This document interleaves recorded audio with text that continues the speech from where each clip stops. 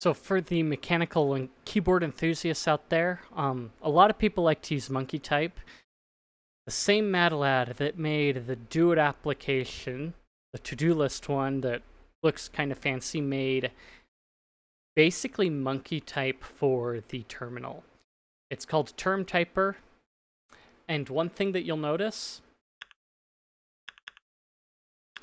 it makes sounds. So I forgot to grab that one from over here. So again, it's on GitHub. You can install it pretty easily, and it's got some different styles that you can apply to it, or tweaks. Going through all the settings I haven't quite figured out, but the basics are pretty simple. So these are your basic settings. Minimum speed, accuracy, and burst. If you like pain and stuff like that, then maybe this is your cup of tea, but you know, you can mess with those settings. Oh.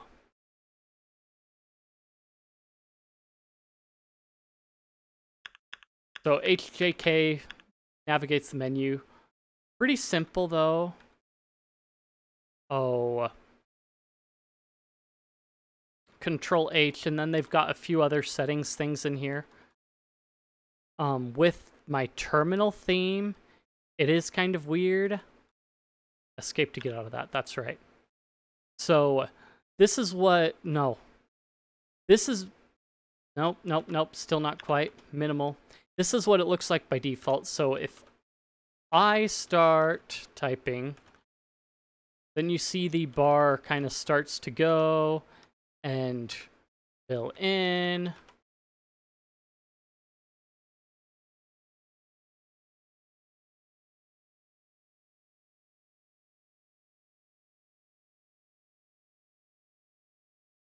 If I can spell right.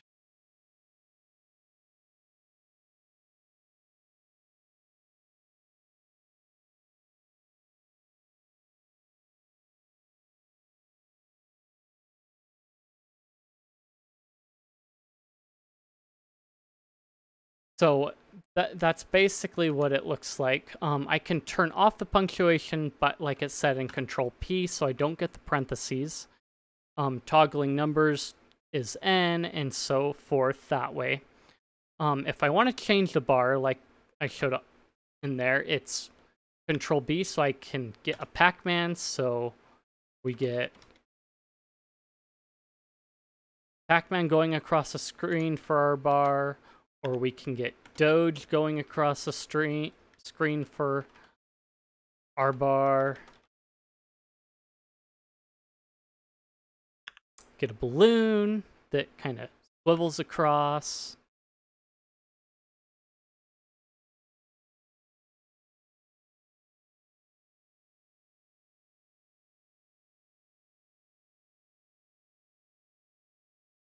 Or even get Ferris the Crab to run across the screen for us.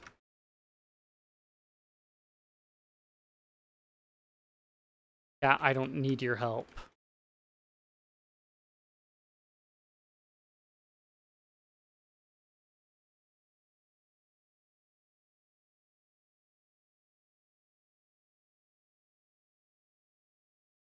So if I hit Control D again, it'll bring up those details in my speed and accuracy and all. Oh, like I said, Control P, N, Control will do different punctuation numbers, things to add into it. So Control S is basically the size of the typing sample that you're getting. So small makes it small-ish. Huge gives you big words and stuff, and yeah. So you can decide on the size of words you can handle. Oh, the other thing was, what was the last thing? There are some other settings that he shows off. Okay, so those other settings that he shows off. So when we go into settings here. You hit Control H and it brings up this thing. It tells you how to navigate between things and to move things around, the options, and how to navigate through the menu. So if I hit tab from pushing your limits to hardcore, we can go between the two and force yourself into like harder things and make it more Dark Souls. You have correctness and things like that. And I think my favorite part is eye candy. So we can go for the underline, the block, or turn the cursor off completely so that you're only going by color. And then you've got your cursor buddy. What this is it is a cursor that follows your cursor at a set speed that you set. So either it's going to be lagging behind you or in front of you, kind of, I guess, to guide you if you're into that thing.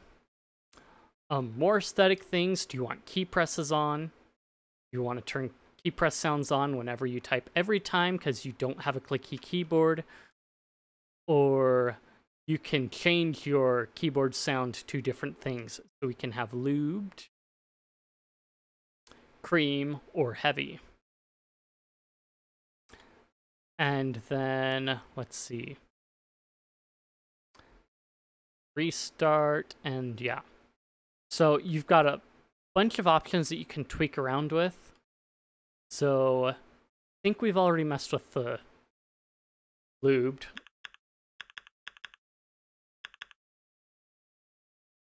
Let's see. Or we had the mech. Let's go to the cream. Wait.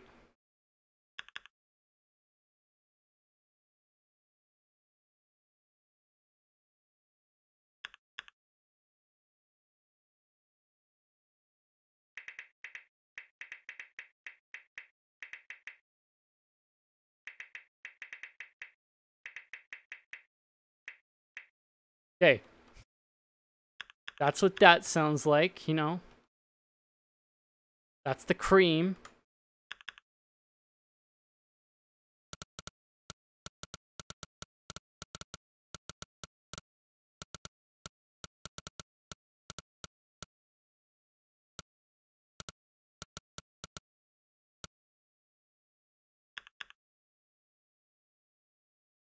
Finally, I think our mech is going to be pretty standard. We've probably listened to it a million times already.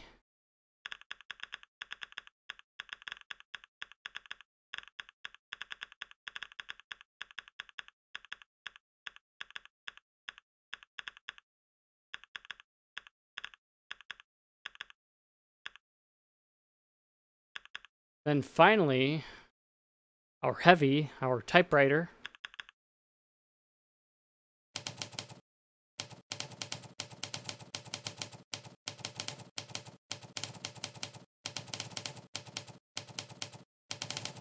If you want that immersive experience, you've got it.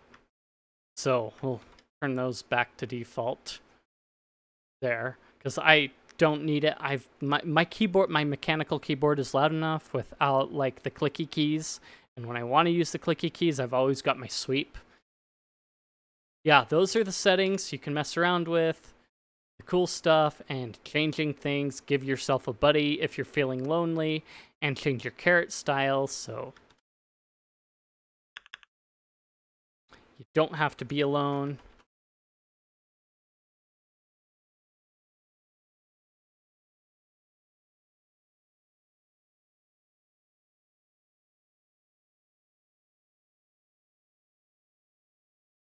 So yeah, I think for the most part, I think it does run on Windows if you install it in Windows Subsystem for Linux, because it's a Python application. So it should potentially run. It plays sounds. I don't know if that works under that, but for all you mechanical keyboard people, it works. You have your race bar, your words per minute, and things like that. It just doesn't do the type racer thing. If you enjoyed the video, be sure to leave a like, comment, subscribe, share the video. Algorithm really seems to like that, and it actually helps it get directly out to more people. And you can even join the chat and interact when I'm not online or what have you in Discord, Guilded, XMPP, and check out my streaming stuff. Links are all in the description places, and I will see you guys later.